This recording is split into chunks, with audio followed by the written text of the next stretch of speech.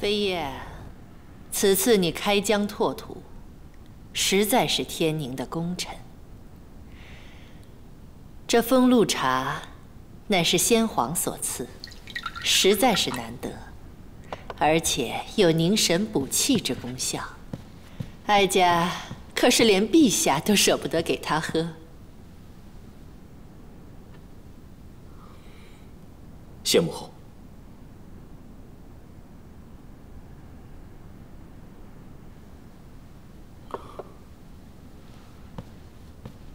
小四啊，茶当慢慢饮。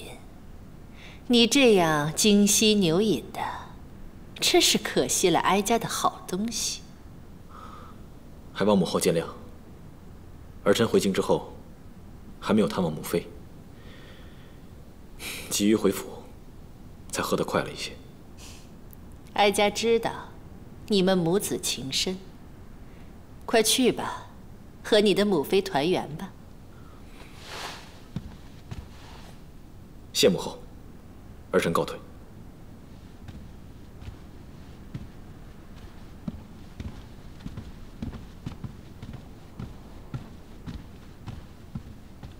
来人，娘娘，把刚才那个小孽障喝的茶杯给哀家摔碎扔了。是。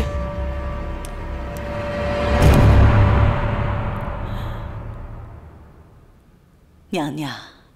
奴婢有话，不知当讲不当讲。有什么话你就说吧。前些时日，小厨房的婢女嘴馋，偷吃了娘娘剩下的风露茶，不想她体质特殊，竟然对风露茶过敏，全身起满了疹子，晕了过去。你提起那个被砍了手脚的贱婢做什么？娘娘，您刚才。 赐了秦王殿下风露茶，你的意思是？奴婢记得清楚，当年秦王出生，钦天监便判定他命中带煞，冲撞国运，被赐在京畿郊外的行宫养着。太后为安抚仪太妃，大肆赏赐秦王。接着说，那些赏赐中，便有这风露茶。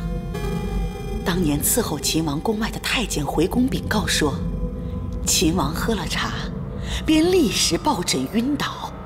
我们这些奴才还议论过此事，都觉得秦王福薄，竟连一杯茶都受不起。仪太妃还因此病了一场，以为是太后故意下毒，从此再也不敢轻易地提起秦王。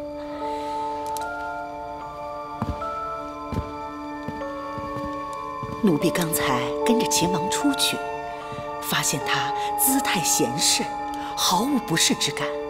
出了宫门，还飞身上马。奴婢看了半天，也没看见他从马上摔下。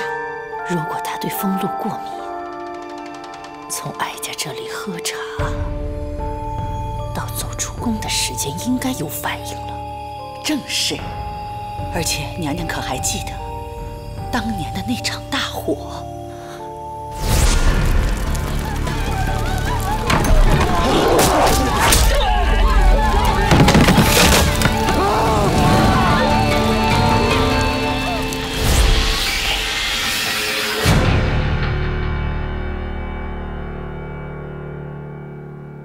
那场大火烧死了所有的人，唯独他逃了出来。哀家就觉得奇怪。娘娘猜疑的是，只怕这秦王的身份不简单啊。只是当年那场大火是哀家暗中所为。如果要查秦王的身份，势必要查出那场大火。哀家那个儿子是个死脑筋，规矩严明。一旦查出什么线索，恐怕哀家也要受牵连。娘娘，不如先派个探子到秦王府